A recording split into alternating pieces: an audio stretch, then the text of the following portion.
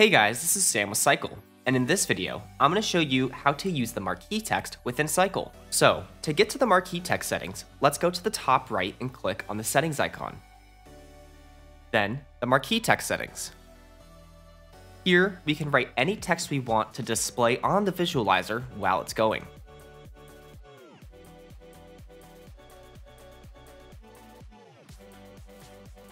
You can also write in any language, and even include emojis in your text. You can see how the Marquee Text will look on screen. Then, we can type in the font size we want,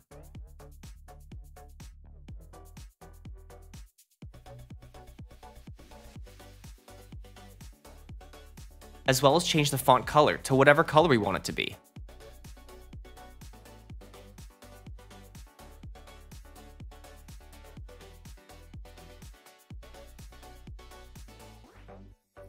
And we can choose the position of the Marquee Text,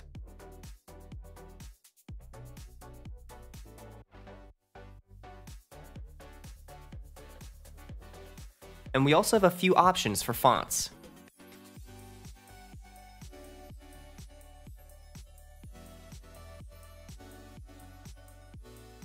And finally, we can decide if we want the text to show from left to right or right to left.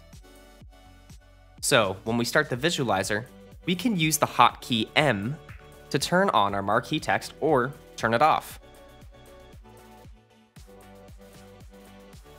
So that's how you can utilize SYQEL's Marquee Text.